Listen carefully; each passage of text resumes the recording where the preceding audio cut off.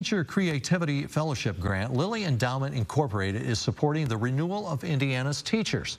The grants are designed to help restore a commitment to the education profession while stimulating creativity. Jen Thompson learned that of the 104 grants awarded across the state this year, 2 of those are educators in Vigo County.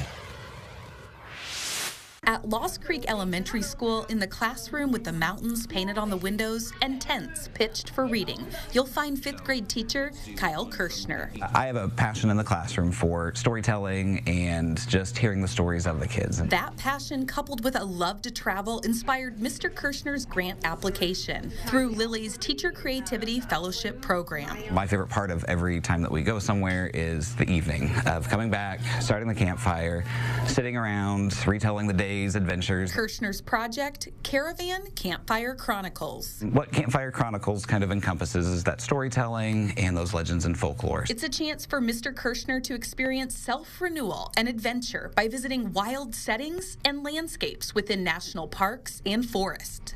And over at Woodrow Wilson Middle School, in a classroom at the top of the stairs, students are right at home, surrounded by books, plants, travel maps. And there, you'll find Carly Sluter, 8th grade literature and language arts teacher. Mrs. Sluter, also a recipient of the Lilly Grant. It's so cool, and it's wonderful. I'm so happy for both of us. Sluter says the Kirshners actually inspired her to get a camper van. But it looks ridiculous. It looks like a giant marshmallow, which made us love the idea to call it Puff for the Stay Puffed Marshmallow Van. She says her husband, who also teaches at Wilson, helped her plan the trip of a lifetime. We wanted to do something that pulled what we love to do and what we love to teach all into one. Her project, titled I Ain't Afraid of No Ghosts, a journey into Gothic literature's most loved legends and lore, is an opportunity for Sluter to gain knowledge and inspiration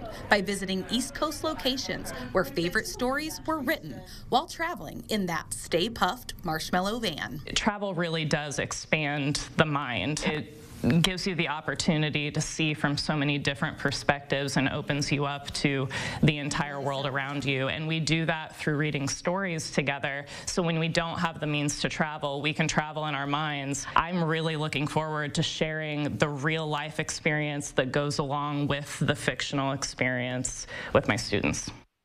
What a fun event there for both of them. Both Sluter and Kushner will be taking their trips over the summer. We plan to check in on their adventures.